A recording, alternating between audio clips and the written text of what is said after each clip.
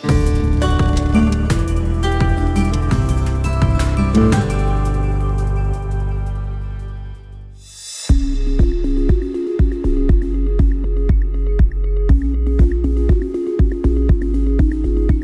we're here at RWDI's facility doing the wind tunnel testing for the new Gordie Howe Bridge.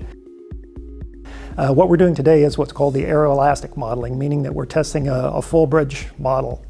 And this is really part of the design process for the bridge. It allows us to get the design loading and assure the stability of the structure.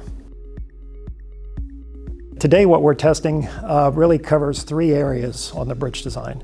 One is the overall stability of the bridge against high wind conditions. The second is to make sure that under normal everyday wind conditions that we don't have vibrations that are going to make the bridge uncomfortable for the pedestrians. And the third is under relatively high winds from a buffeting standpoint to make sure that we have enough strength designed into the bridge to carry the wind loads. So especially for the Gordie Howe International Bridge, where we have a very long 853-meter main span, it becomes absolutely necessary to do wind tunnel testing to assure the safety and the stability of the bridge. We build two different versions of the model. The first round of testing we do is with the sectional model, where we model a short section, usually about 15 to 20 cable lengths of the center of the bridge, just so we can go through all of the different stability tests for a bridge, where we test it with every possible configuration that could go on with the bridge. We test the bridges with icing conditions, different variations of railings, different barriers, and different angles of attack just to check the stability of the bridge. We also do, which is in our wind tunnel right now, the full aeroelastic model of the entire bridge.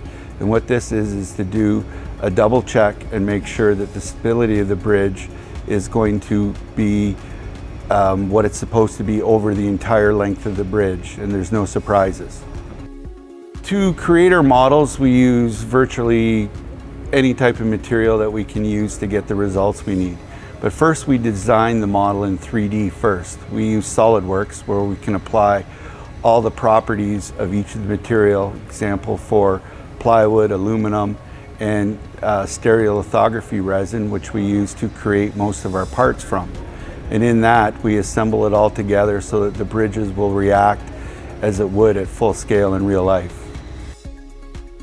In the wind tunnel, we have some large turbines that spin at high rates of speed to force air through an enclosed chamber. And we can manipulate the wind that these turbines are doing to match the local wind data for wherever we're testing a project. And we take the information from the local wind collection sites, such as, for this case, the Detroit airport, and we scale that and factor it to match in our wind tunnel.